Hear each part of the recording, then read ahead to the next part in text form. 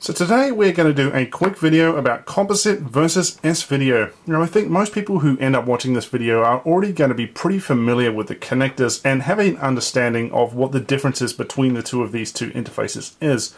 So what we are going to do instead is have a look at the two of them on the oscilloscope, and we're going to talk about the problems which S-video was designed to solve.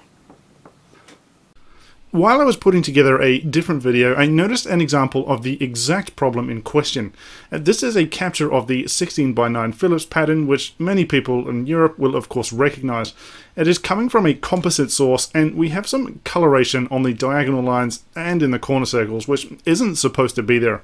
Now this isn't really all that surprising because the diagonal lines were put there to frustrate composite color decoders. So let's go and have a look at the oscilloscope and see what's going on here. First of all, our composite video signal. We are presently looking at this part of the pattern, and we can see that we have a monochrome signal, which is just a DC voltage representing brightness or luminance. But in areas where there is color, that DC voltage is mixed with an AC voltage, which happens to be a modulated signal, the color subcarrier. Now it is all well and good when their two are easy to distinguish like this, but let's go down to those diagonal lines. And what we have here is basically an AC signal, which is supposed to be representing oscillation between black and white, but it is rather similar to the color subcarrier, which normally would represent color. And this is the big number one problem with composite video. To make things worse, luminance and chrominance actually overlap in the frequency domain. The two are arranged such that their energy is concentrated at intervals, kind of like two opposing combs. In this diagram, the luminance tails off around about the center of the color subcarrier, and that is probably a typical scenario. However, there is no reason why it can't just keep on going, providing even more horizontal resolution. And certainly for some PAL variants, anything up to about 6 MHz was possible, and potentially even higher for a direct connection.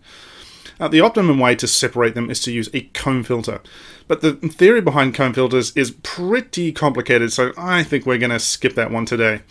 Now, not all televisions have an optimum or correctly adjusted comb filter. In the case of older or cheaper sets, they probably don't even have one at all, instead relying on some cruder technique to separate the signals, which of course leads to compromises on picture quality. To try and visually demonstrate what I'm talking about, I've put together a couple of test cards which will clearly show the differences between composite and S-video. And specifically, we're going to be using the zone plate. It is essentially a sinusoid of gradually increasing frequency emanating out from a central point. Now, it's not a feature that you would find very often in a television test card. And here is an actual example in this test card by Snell and Wilcox. And yeah, this is a pretty evil test card and very unlikely to be decoded correctly. This test card here is one of the ones I made for PAL, and I've decided to call it Zone Plate Hell. And I also did an NTSC version, by the way. It's a little bit different. Now, these will be an absolute nightmare for a color decoder because what we basically end up with is a sinusoid of constantly changing frequency, which inevitably will cross over with the color subcarrier. There is pretty much no chance that even the best television would be able to display it without unwanted chrominance artifacts. And at the top and bottom, we have some color bars just to prove that the color decoding is actually working for the S-video test. My usual CRT TV unfortunately doesn't support S-video at all, so for this test I've picked up this Tesco own brand LCD TV from my local recycling centre, and I didn't even have to fix it, it just worked. And it actually has an S-video input which we need for this test. Now, to generate the test pattern, I'm using a professional PC video I/O. And with this thing, we can have a frame buffer in recommendation 601 format, which is pretty well standard for analog test cards. And in terms of the actual outputs, we can have it any way we like it. Composite, S-video, RGB, component, HDMI, the whole lot. So this is a really nice setup for doing these sorts of tests.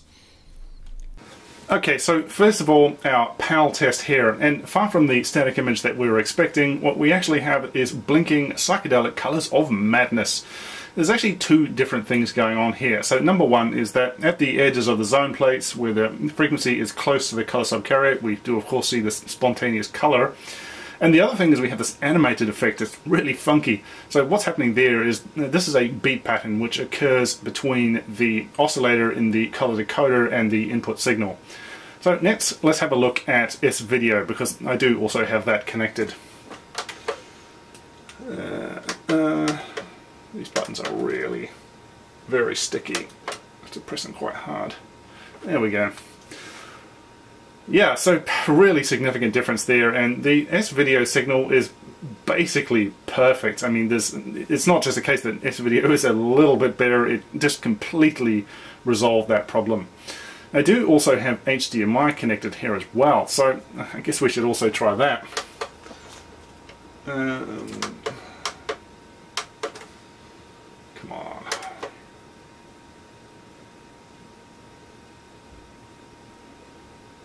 There we go. Pretty similar, but I would say that looks a little bit worse actually. The contrast is just not quite as nice with the HDMI test, so that's a pretty interesting result. And I guess maybe this is just something to do with the implementation in this particular TV.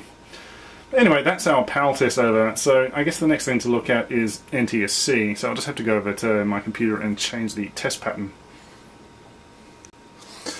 So this is our NTSC test, and I made a number of changes to the NTSC test card. The zone plates are larger, and that's so that we end up with a lower frequency, otherwise it won't interfere with the NTSC color subcarrier. And I only have the color bars at the bottom on this one just because there's just less space to work with. But kind of an interesting result. It's kind of similar. In these areas where we saw the colors for the PAL version, we instead have this smudgy flickering, which is just a very faint blue, and the shade of blue seems to vary depending on which TV I tried it on. It seems to be a bit stronger on another TV that I've got. Anyway, let's try the S-Video now and see what we end up with. Oops.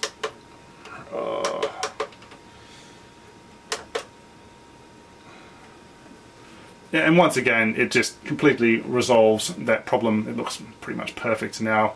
And just for belt and braces, we'll do the HDMI as well.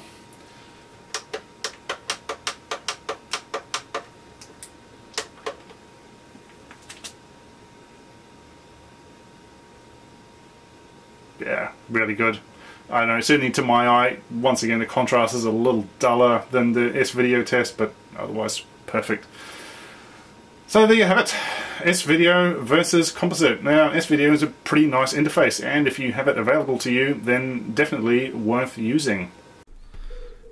Now, the obvious question here is, how does S-Video manage to make such a difference? Well, let's have a look on the oscilloscope. The yellow trace is the Y or luminous channel, and the blue trace is the C or chrominous channel. The signal that we're looking at here is the zone plate hell test card. Specifically, we're looking at the zone plates. And notice that the chrominous channel is inactive, but if we move down to the lines containing the color bars, it springs to life. And basically, it is completely unambiguous to the TV that the zone plates are monochrome and the color bars are actual color.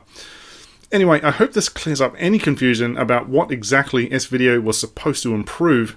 And that is all for this video, so thanks for watching.